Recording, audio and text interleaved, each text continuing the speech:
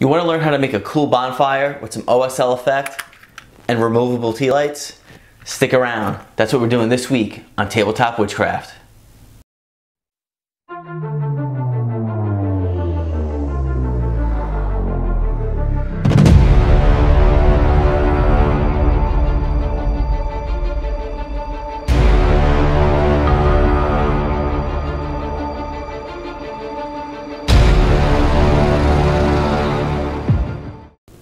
Hey there, it's John with Tabletop Witchcraft, and I want to talk to you about a little incident that just happened in a recent gaming session of mine. But to do that, I need to step back in time just a little bit. You see, I was looking for a bonfire build, and I came across Jeremy over at Black Magic Craft.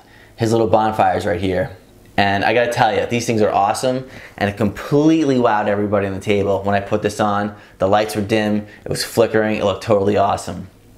As a result, these got a lot of use, and then they stopped working. So with this design, it's some PVA glue soaked in some paper towel or tissue, and it's wrapped around the tea light. And when the tea light goes out, the light stops working. It just becomes kind of like a smoldering pile. So I figured I'm gonna just kind of maybe improve on it just a little bit and find a way to take the tea light so it pops right out and then pops right back in and doesn't come out.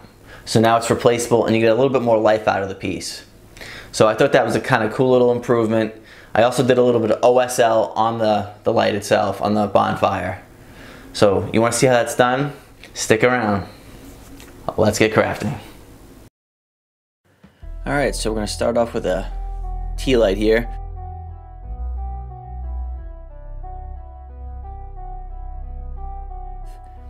And what you're going to want to do is take about 1.5 to 2 feet of aluminum foil, fold it into about a 1-inch strip, and what you're going to want to do is wrap it around that tea light and be pretty tight about it without tearing it, and get a nice vertical wrap around the first wrap there around the tea light. Then you can start folding it over on itself. You'll see here that I'm trying to increase the diameter at the base of the tea light to form what would be like an ash pile forming. And just wrap this as much as you want until you get the angle you like for the size of the fire that you're going for.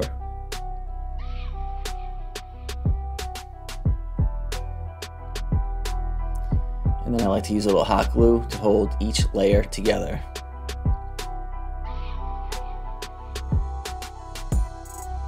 Alright, then once you're done and you got the size of the fire that you like, take one more layer and wrap it around the top of the tea light, leaving just enough room for the fire to be sticking out the top. Make sure you got a nice, make sure it's really close. You don't want to have gaps there, because then you'll end up seeing the tea light once you're done with the build. And again, a little bit of hot glue, you're ready to go.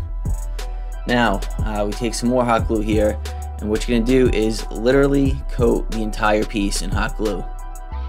This is a smaller glue gun, and I go through about 2 glue sticks per fire. Coat the whole thing. You want to do it on parchment paper, because as you can see, it peels right off. And then once that cools, you're going to take more hot glue and put a little strip around the bottom of the aluminum foil, so that it kind of melts into the rest of the base. So it'll be a nice solid piece of glue, basically, for the fire.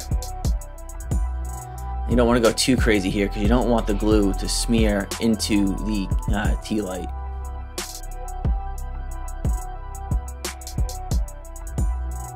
And again, it peels off nice and easy. And now you get a nice rubbery base in the bottom of the fire. And here I'm just using the hot glue gun just to melt off the really thin pieces of hot glue.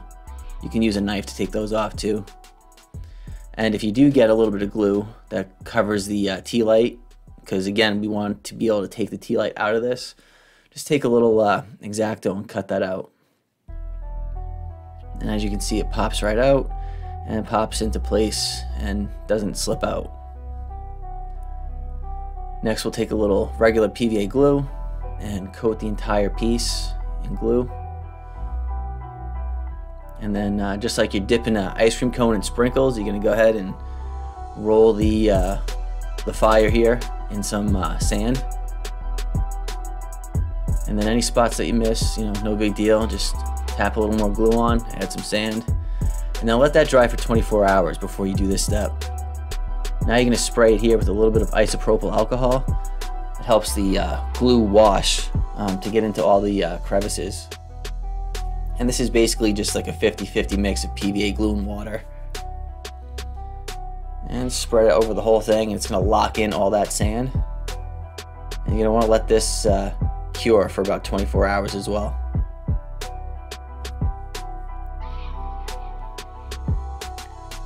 Now I'm taking a few rocks here I got at a craft store, and we're just going to glue them wherever you want, typically around the base of the pile where like chunks of wood would have rolled down to the bottom to add a little bit of texture to the bonfire.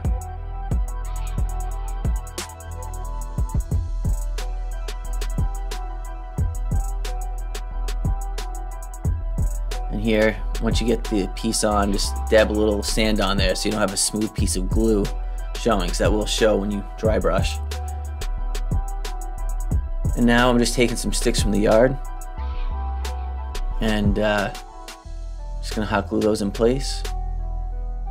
And again, once you get the stick in place, you're gonna want to go ahead and put sand on both sides. You can see a little bit of glue sticking out there. Pop a little sand on there right now, and you don't have to worry about going back after the fact. And it'll look just like the an ash pile. You won't see that smooth piece of glue there sticking off the bottom.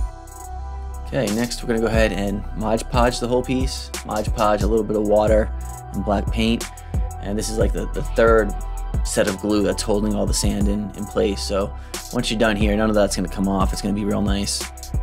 And then I like to just Mod Podge the bottom of this as well. Kind of completes the whole piece when you're done. That way you don't see all the aluminum foil.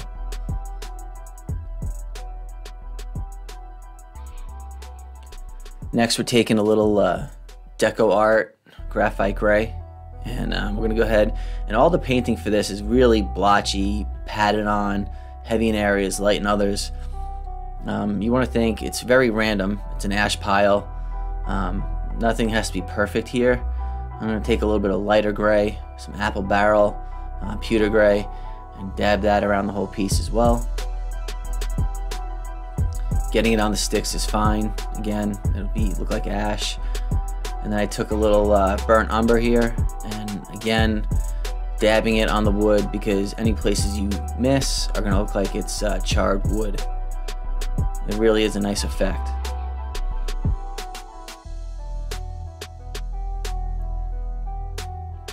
Now we're going to create a illusion of flame here.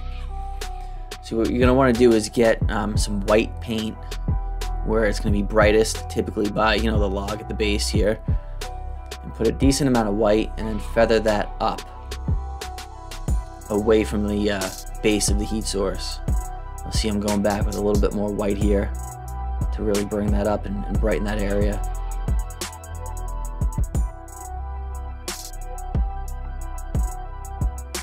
Next I take a little bit of a yellow wash and just go over all of that.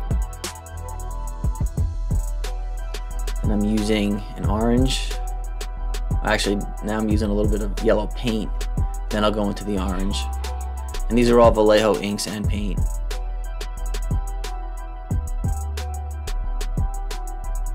And then finally with a black red. So when you're working with fire, you always want to go from light to dark.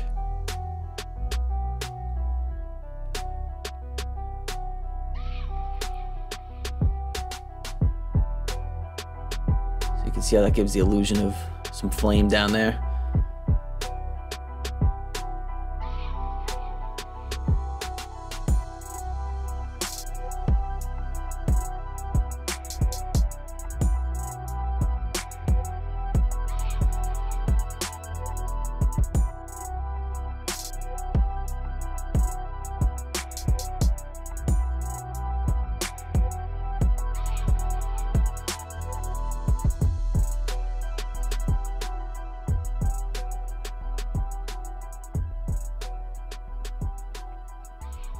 And this is just some pillow stuffing, polyester, spraying it with a little bit of black spray paint. You don't want to go too crazy, just give it a little bit on all the sides, because the spots that you miss on the inside will just give a lighter effect to the smoke that's coming off the fire itself.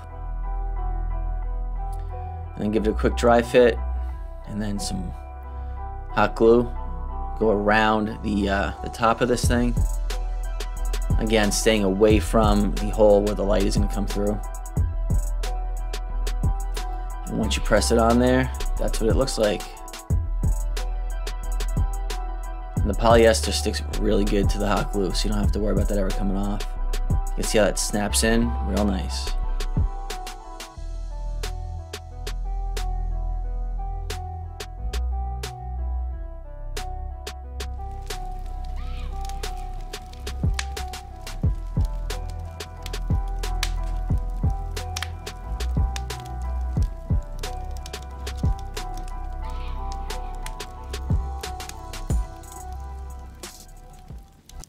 Alright, there you have it. Bonfire build with replaceable tea lights.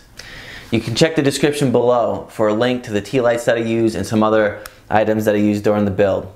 You can go ahead and buy a whole bunch of those tea lights as long as it's not just the battery. And when they go bad, toss them, slap a new one in, and you're ready to go. With that, make sure to like, share, and subscribe if you like the video. And until next time, see you around.